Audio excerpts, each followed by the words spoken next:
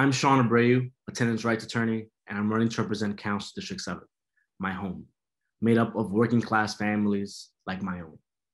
Both my personal and professional experiences fuel my commitment towards securing a more equitable future for the constituents of District 7 in Upper Manhattan.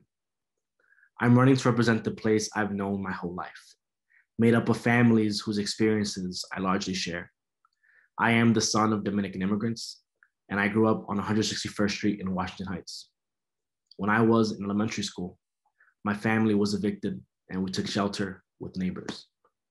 My mom had recently lost her job and public assistance was no longer cutting it. Our situation improved only after my mother landed a job at Zabar's as a clerk, and my father, a proud 32BJ member, as a janitor at the Port Authority. The truth is, working class families are struggling in the same ways my family did. But the opportunities that helped us are hardly accessible to families today. The pandemic has cost our neighbors' lives, redefined the way we live, work, and learn. Students are falling behind, and historic job loss will result in an avalanche of evictions.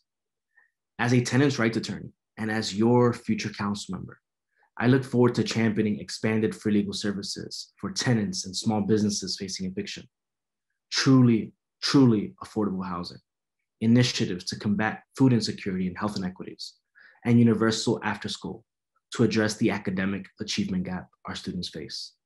I'm fighting for home.